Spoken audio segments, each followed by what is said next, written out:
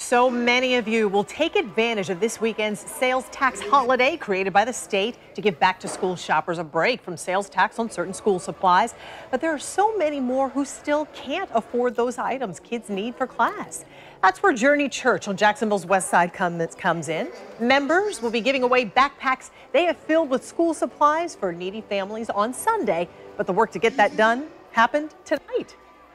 Get a backpack or a bag.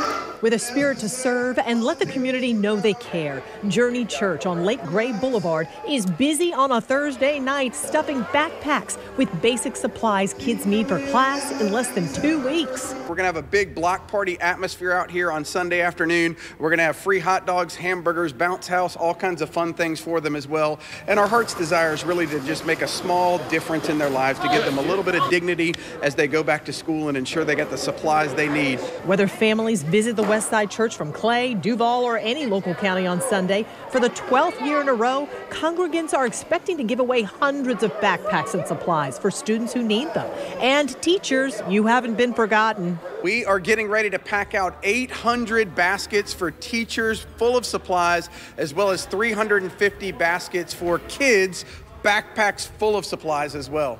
Supplies for kids come from the church congregation. And for the teachers' gifts, the church has partnered for the first time with the Clay County Chamber of Commerce. Any teacher in Clay County, if you haven't registered, please go to the Clay Chamber website and register, and we hope to see you out there on Monday.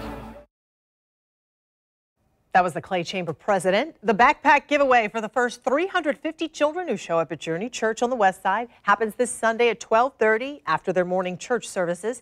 Then on Monday at the Thrasher Horn Center of the Performing Arts, the church and Clay Chamber will be giving away those 800 gift bags to Clay County teachers for a teacher appreciation event.